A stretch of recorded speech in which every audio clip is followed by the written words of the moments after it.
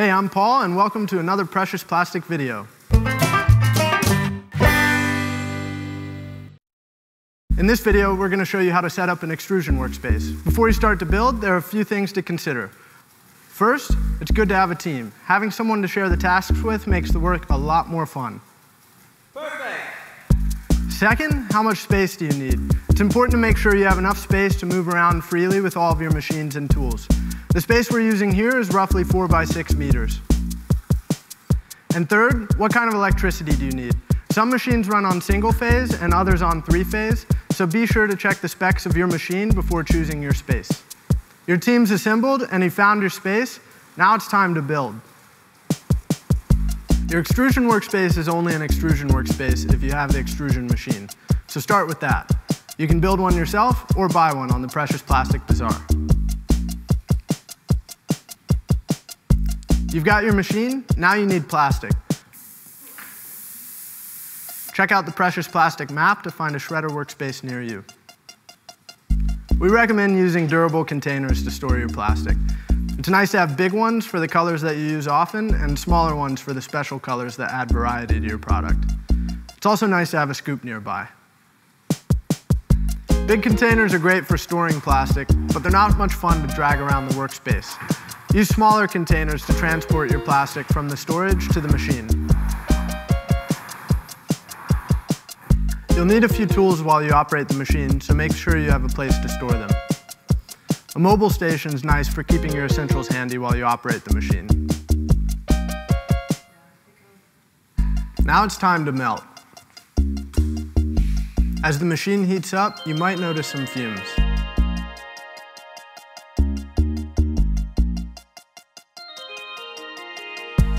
There are a few ways to address this, the simplest being to be in a well-ventilated space with open windows and doors. You can also use a filter mask, and a filter caddy is a good way to extract fumes at the source. Check out the Precious Plastic Safety video to learn more about this topic.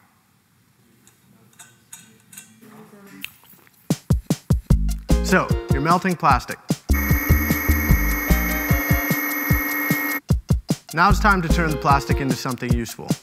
One of the best ways to shape plastic is by using a mold.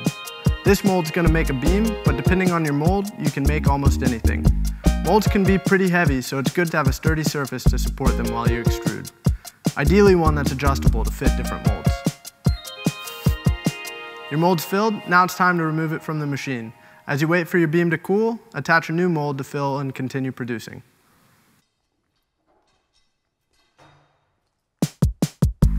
You might notice some plastic backing out of the mold when you remove the mold from the machine. This is a result of pressure that's built up in the mold while filling. A good way to stop this is by dunking the nozzle in a bucket of water for a few seconds.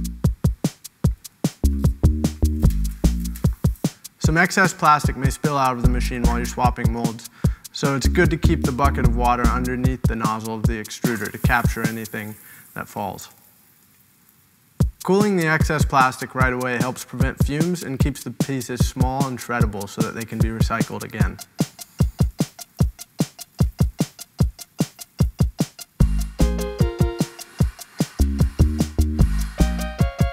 Your beam's out of the mold, now it's time to check and make sure it's ready to sell. It's nice to have a sturdy workbench where you can examine your products and take care of any post-processing that needs to be done.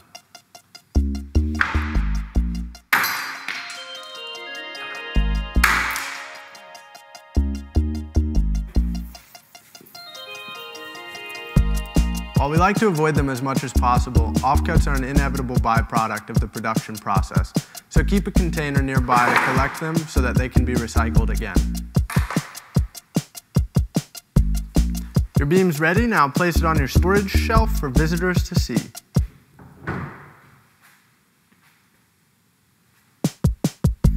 Here are some things you can make in this workspace: a bench, bricks, clear beams, and skateboards. When you're done using your molds for the day, these adjustable racks make it nice and easy to store them.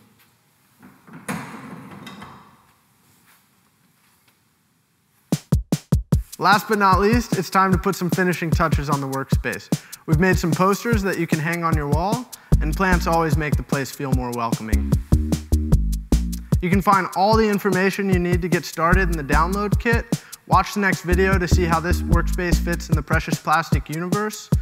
Thanks for watching, and see you in the next precious plastic video. Oh, and before you go, we just wanted to let you know that Precious Plastic runs on funding and support of people just like you.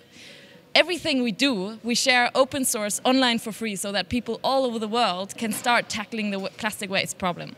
So if you're able and willing to support us, please visit support.preciousplastic.com and you can make a donation or find another way how you can contribute. Thank you very much.